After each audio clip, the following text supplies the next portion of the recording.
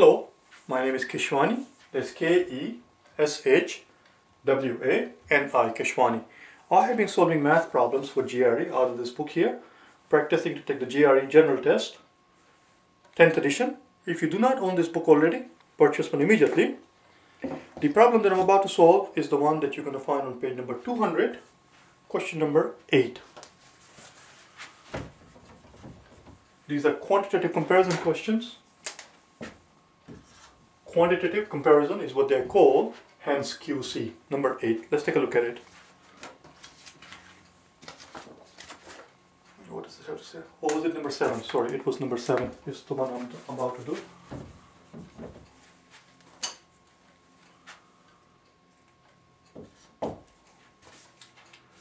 Square root of 100 plus 36 versus 16.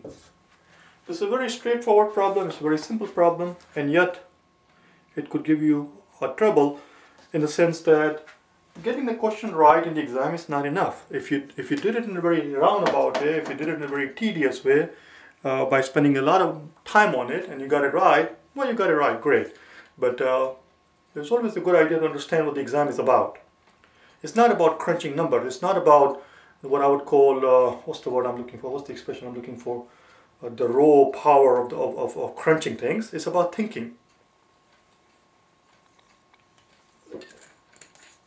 How do I go about doing this thing? Well, if I add up these two numbers, I get square root of 136. How much is square root of 136? If you were to ask me how much is, if you were to come to me and ask me how much is square root of 136, I'll have a very simple answer for you. I will have a very simple answer for you. My answer simply would be, how the hell do I know? I do not go around memorizing square root of 136. Well, then if I do not know how much is square root of 136 exactly, how do I know whether it's a bit smaller or bigger than 16? And that is the point. The point here is not what this quantity is exactly. The point is, are you able to tell very quickly whether this quantity, whatever it is, if it is more or less than 16? And for that, there are some basic squares that you must know by heart. Before you sit for the exam, I'm going to put them on the blackboard. If there is anything that you do not know by heart, memorize them. You must know them by heart. Okay, here we go. Take a note of all of them. Here we go. 1, 2, 3, 4, 5, 6, 7, 8, 9, and finally 10.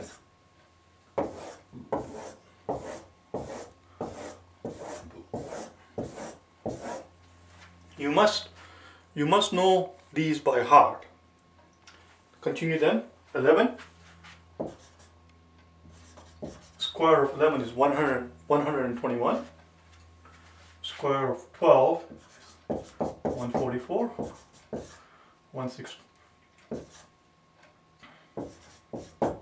256.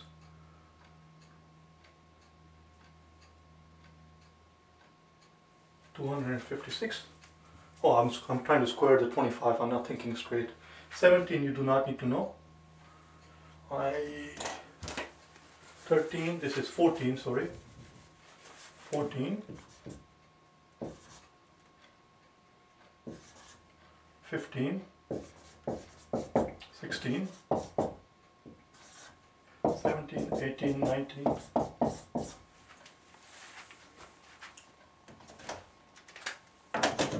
So this is your 11 squared, 12 squared, 13 squared, 14 squared, 15 squared, 16 squared, 17 squared you do not need to know, 18 squared you do not need to know, they do not happen very often, and then 20 squared is 400. Are they all correct? Are they all correct?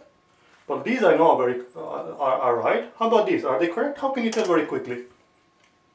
Here's a quick trick way to, well, it will not tell you for sure. What I'm about to tell you will not tell you for sure if something is correct, but it will tell you if something is not correct. So I shouldn't have phrased my question the way I just did a second ago. Are they all correct? What I meant to say is, can you tell which one of these are not correct? We will not know what the right answer is, but we should be able to tell if something is not correct. For example, square of 11. Square of 11, if you multiply 11 times 11, whatever the answer is, the unit digit should be 1 times 1, it should end in a 1. That doesn't end in a 1, so at least it has a shot in hell to be right. It doesn't necessarily mean that it is right, but it is not definitely wrong. Square of 12, the square of 12 should end in a 2 times 2, it should end in a 4. That is correct. What about this guy? The square of 13, the unit digit should be 3 times 3, it should end in a 9. It cannot end in an 8. I don't know what the right answer is. I don't know what square of 13 is, but that is not right. It needs to be fixed. It is 169. It is 169. What else is wrong here? Can you spot? You see? The square of 16 should end, unit digit should be 6 times 6. 6 times 6 is 36. It should end in a 6. This is not right.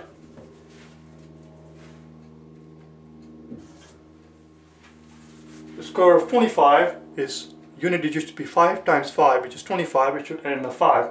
It doesn't end in a 5. That means it has a chance of being right. I do not know if it's right, but it is definitely not wrong.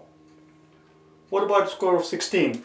If you square the 16 times 16, the unit digit is going to be 6 times 6 is 36. It should end in a 6.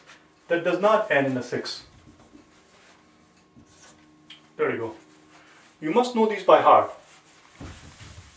And if you know these by heart, this question is very simple, very straightforward. I'm asked to compare square root of 136 versus 16. For square root of 136, I do not know what it is, but I do know that whatever it is less than 12. How do I know it's less than 12? Because square of 12 is 144. If the square of 12 is 144, then square root of 136, whatever it is, has to be less than 12. So I'm being asked to compare some quantity which is less than 12 versus 16. Obviously the answer is B. That's what we are done. That's it, we are done. Let me look at the clock in the back, just 1 second.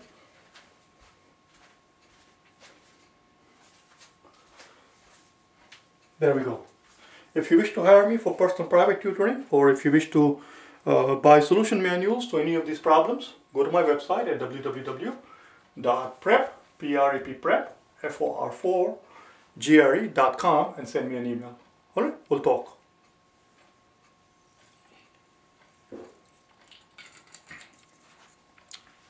Thank you.